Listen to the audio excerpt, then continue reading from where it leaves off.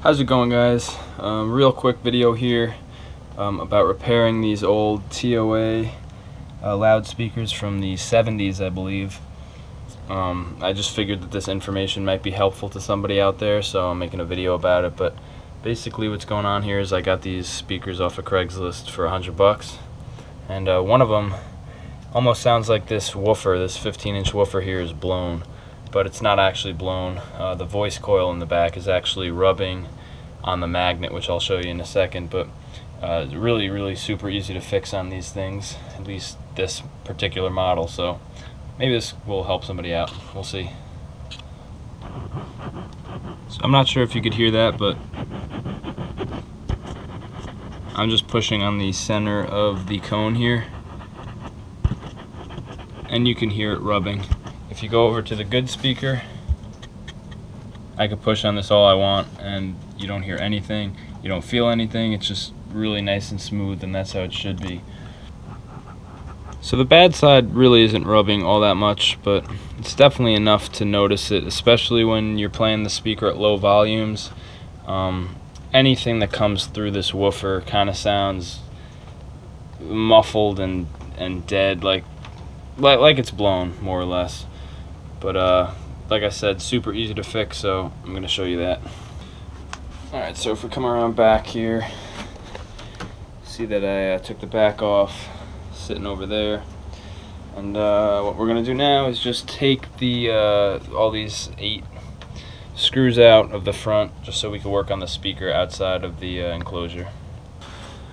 Alright guys, so we got the speaker out here. Again, it's rubbing, so I'm going to flip it over.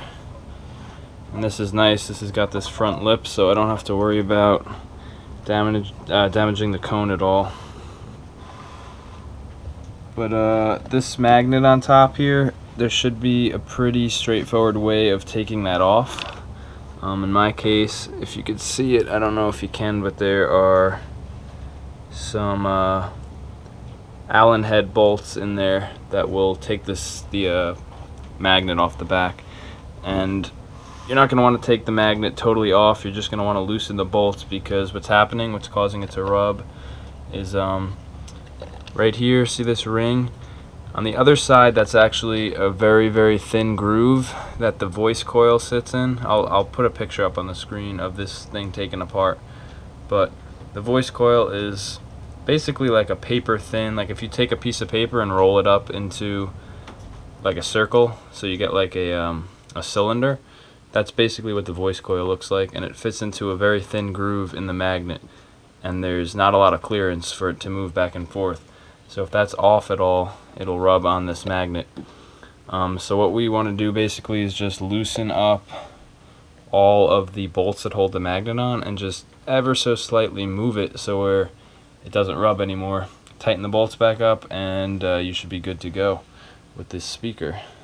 Alright guys, so what I've done here is I've loosened up all of these bolts inside that hold the magnet on, and now you can see that this thing moves around a little bit, and when there's so little clearance between the voice coil and the magnet, that's really all you need. So if you see, like maybe if I move it over here, yeah, now we're rubbing. If you could hear that, we're rubbing a lot, whereas see if I could get it, but if I move it, so here we go. Now I just moved it, and there's no rub at all anymore. So as long as you could just find that point at which the speaker doesn't rub anymore, assuming that your particular speaker has enough play in this magnet, you should be set. Just tighten the bolts back down. Make sure the thing doesn't move, obviously, while you're tightening them down. But just throw the speaker back into the enclosure, and you should be all set. Again, I understand that this may not be the solution to 90% of speakers, I don't know, but figured I would just put this out there because I didn't think it would be such an easy fix in my case. So have a good one, guys. See you later.